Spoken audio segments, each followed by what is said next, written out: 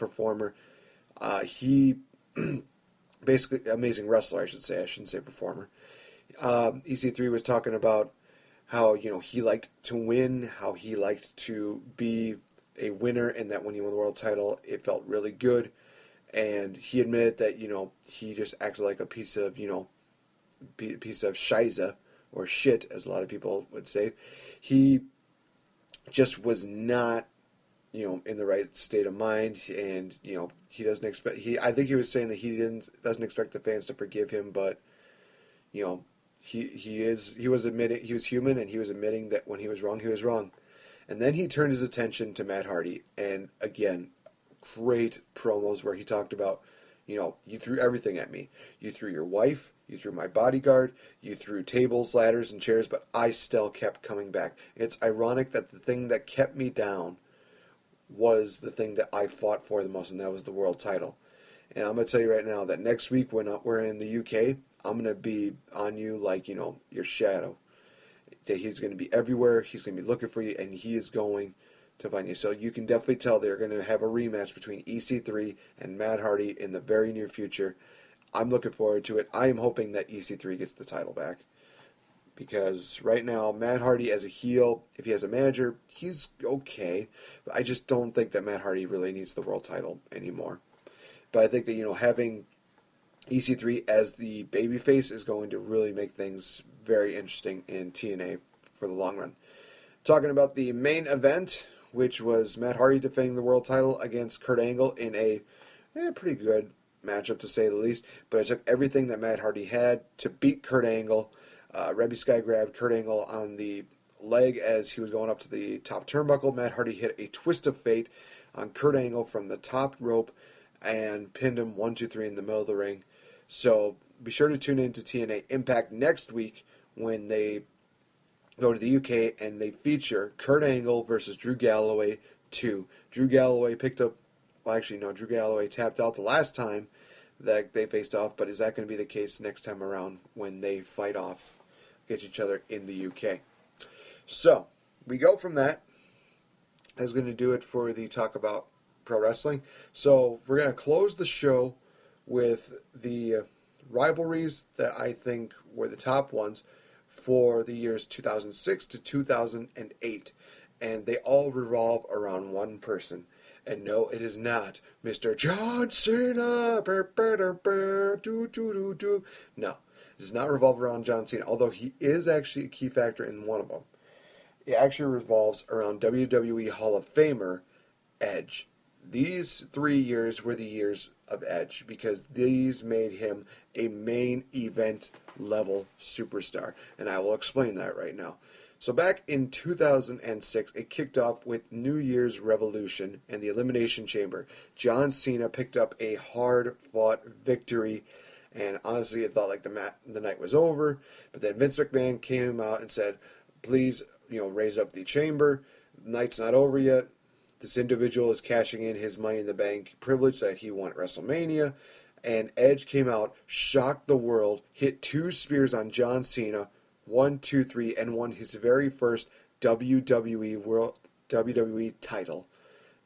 And this was basically the first chapter for Edge because it was just everything that you could imagine happened to him, and he was successful. He was most talked about. It was amazing. Like the night after, he had the first ever live sex celebration, and he would win the WWE title again later on in the year. He would screw John Cena out of the title at ECW One Night Stand. He would beat John Cena quite a few times. And he would actually main event a Unforgiven pay-per-view in his hometown, in his signature matchup. And that was one of the coolest matches and one of the most talked about matches that you will have to see. It is available on the WWE Network. Be sure to check it out. Unforgiven 2006. Definitely worth watching. So, and a lot of people might say, well, John Cena was still a part of the title picture, but he was not exactly winning. And this was also a year that John Cena really felt all of the Cena crowds. He really felt all of the hatred that these fans had for him. Whether it was the Hammerstein Ballroom where they were just chanting so many of these vulgar and just really nasty things at him to Toronto, Canada, where they knew when he was going to win, and they were just not having any of it. It was the first time I think that I've seen him win a title, and he was just booed completely out of the building. It was just one of the most surreal moments that you will ever, excuse me, that you'll ever feel. So Edge and Cena definitely stole the year in 2006. Going into 2007, it was actually a tie between three guys. It's between Edge, Undertaker, and Batista.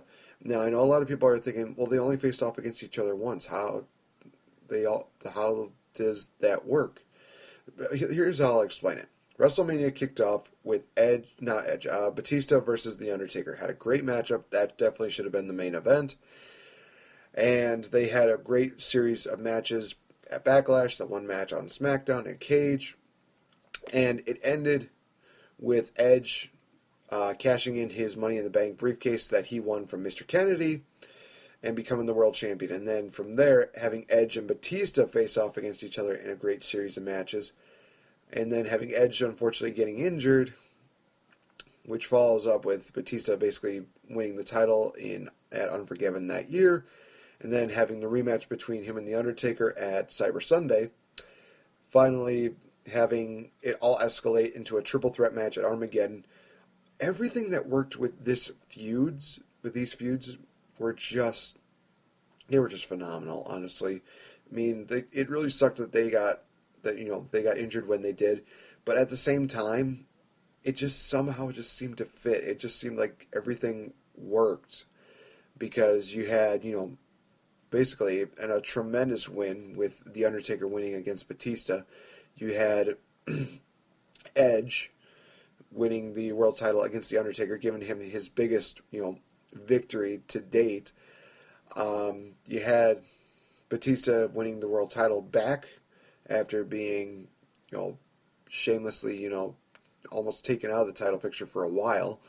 And then having the rematches with him and Taker, having Edge get involved in the mix, and having that great triple threat match at Armageddon, which Edge won.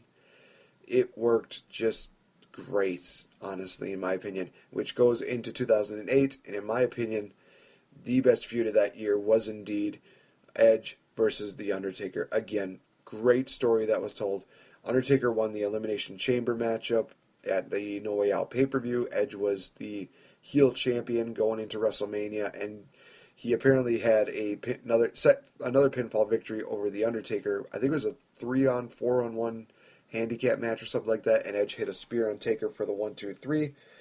But this time at WrestleMania, Undertaker, got hit with the spear, but then he locked in the Hell's Gate, which eventually got banned, and Undertaker just kept getting screwed time and time again, and got banished by Vicky Guerrero, who was the SmackDown GM at the time. She banned The Undertaker. Undertaker wasn't seen again until the Hell in a Cell matchup at that year's SummerSlam, which, again, was just tremendous matchup. And at the end, you also got to see, Edge basically getting, quote-unquote, sent to hell, which was one of those moments that really just sends, a chill up your spine, where it's just like, wow, this is just amazing, just seeing how... you see how that just completely unfolds, and seeing how these guys just, really tell a story. So Edge was definitely the guy that really made these 3 years just so memorable and made it so, great and proud to be a wrestling fan. So looking forward to seeing how things go with the years that go by. Trust me, guys, the rivalries do get indeed better from 2008, but I think that those 3 years there were the years of Edge. So thank you, Edge, for all of those years of entertainment. Well, unfortunately, that is going to wrap it up for Pro Talk Wrestling this week. Be sure to follow me on Twitter at Pro Talk Wrestling. Be sure to like us on Facebook at Pro Talk Wrestling with Nate the Great. Be sure to check out, like I said, AJ's Belts for great deals on belts, and for a limited time, you get to Get the NWA World Heavyweight Championship belt for $199.99 with free shipping. Only available in the United States, unfortunately. Just email them, let them know about Pro Talk Wrestling, and they will do the rest. So thank you guys so much for tuning in to Pro Talk Wrestling. We will catch you again next week. Thank you guys. Have a great weekend.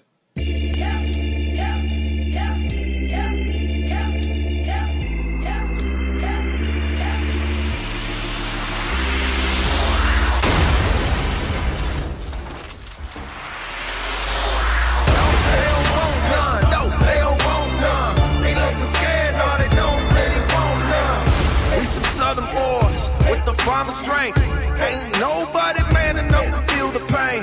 And you could be next. You better give respect. Cause ain't nobody breaking this redneck